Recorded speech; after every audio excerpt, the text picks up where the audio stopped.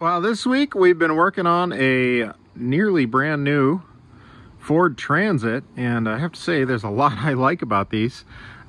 This particular customer is in the early stages of their build, and so we helped them out with a nice Victron system, custom battery, and prepped for some solar. We'll get to that in a minute. But let's go over the system we installed.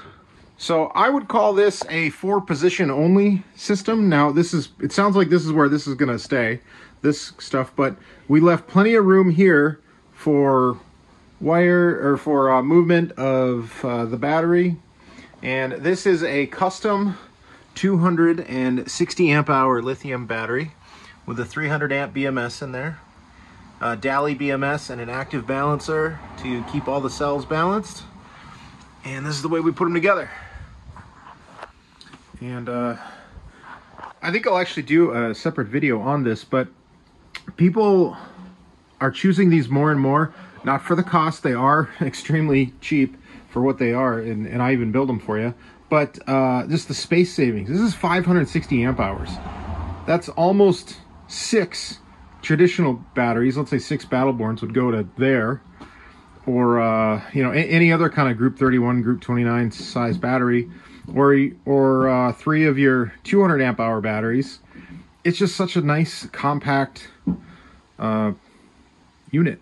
It's just hard to go wrong with them. So anyway, we got the customer decided to upgrade to the Victron MultiPlus 3000. We had a 2000 spec, and as you can see, we do have a lot of cable raceway in this one, probably the most raceway we've ever used, and I really like the way it looks. Usual suspects here. Got the 50 amp 100 PV solar charger, Servo GX, shutoff for the solar, the Lynx shutoff shunt combo, and we also added a BGA, or what is this called? Yeah, BGA Battery Guardian Auto. And what that does is it automatically disconnects this system from the Ford Transit system, and which is great. Let's talk about that for a moment. Underneath this cover here is a nice chassis ground where the rest of it comes in. I don't know if you can see in here. See those big, thick red cables? Those go directly to the alternator, or I think they go through some kind of other controlling mechanisms of some kind. And then there's posts right here to connect. And we're doing 2-gauge or 2-aught cable, because that's capable of, I think, 160 amps out of there. We're running that here, and I tested it.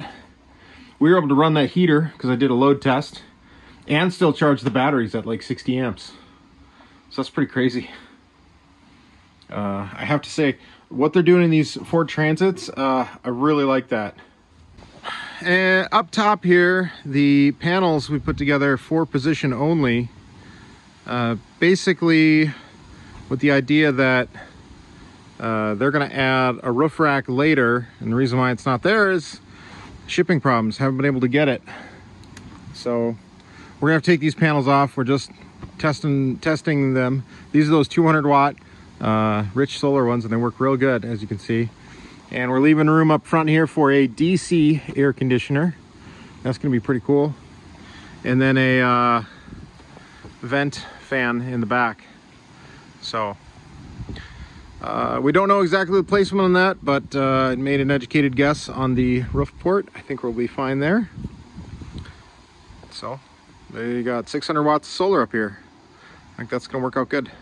So I think that'll about do it for this one. If you've got anything solar or battery related that you need help with in your camper van that you're working on, or a travel trailer you're remodeling, or anything, it seems to be more and more common. People are taking something old and building it themselves, which I love. But if you need help with that, we can help sell you the equipment, give you guidance on how to install it yourself, or we can do it for you. We are getting later on in the season, but probably doing more helping and consulting than we are actually installing ourselves as we get into winter here in Minnesota. So if you need any of that, check us out at sotasolar.com, SOTA solar.com. Thanks for watching.